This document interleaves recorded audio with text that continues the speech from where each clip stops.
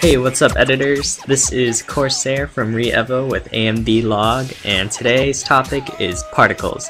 More specifically, we're going to be looking at the basic spark effect. I applied the same thing in my AMVlog intro. You'll see some sparks flying in from there, and if I rewind some more, you'll see some more complex sparks flying out over here. There's also some over here with the color effects, and it's pretty simple, and I'll teach you guys how to do that. So first thing we're going to do is go into Layer, New, Solid.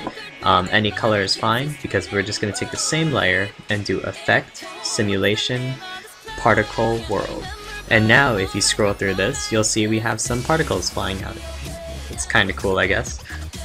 Usually I turn the grid off, so that's not too helpful for me. I just like to see it as it is. And you'll also notice here we have a lot of properties we can work with. So physics, that's your physics. You got velocity, how fast they fly out, and gravity, which I'll usually turn down to 0, so we get more of a fireworks-like effect. We also have the actual particle settings. There's lots of different types of particles. Some popular ones I like to work with are lens convex and lens concave. Those are the little circles. But for this example, all we need is line, and I think I'll change the birth color to white. That's the color it starts out as, and the death color to an orangish yellow. Yeah, that looks pretty good. So now what we're going to do is make the spark effect. So if we close up these properties, we'll notice here we have birth rate and longevity. Birth rate is how fast these particles appear, and longevity is how long you want them to stay out. So I'm going to leave the longevity alone, but I'm going to start the birth rate at 2, fast forward a little bit, and then set it to none. So that way, if we scroll through this, it just flies out, like fireworks. Yeah. And that's all you have to do. You can also, if you want to touch it up a little bit, apply Twitch to your text and your particles.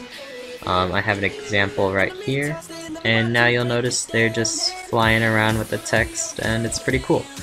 So yeah, have fun with that. Questions and comments below. See you guys soon. Alright guys, questions and comments really quick. Never end is totally right. My method was pretty newbie. You don't have to go through that much trouble. Try throwing the wiggle expression right onto the clip you're shaking. Yeah, I'm pretty tired. Mr. Anna X, there are some things that you probably only can do in After Effects. There are some limitations to Sony Vegas's abilities, and you should definitely look into getting that. Also, Mr. Anna X, to your second question, you could apply an effect to the whole track. If I go to color curves and let's say I wanted to optimize the color real quick, I could just drag that onto the track itself right here. Now if I just up this brightness ridiculously, you'll see it on all of these. So yeah, thanks again guys, good luck, have fun with it.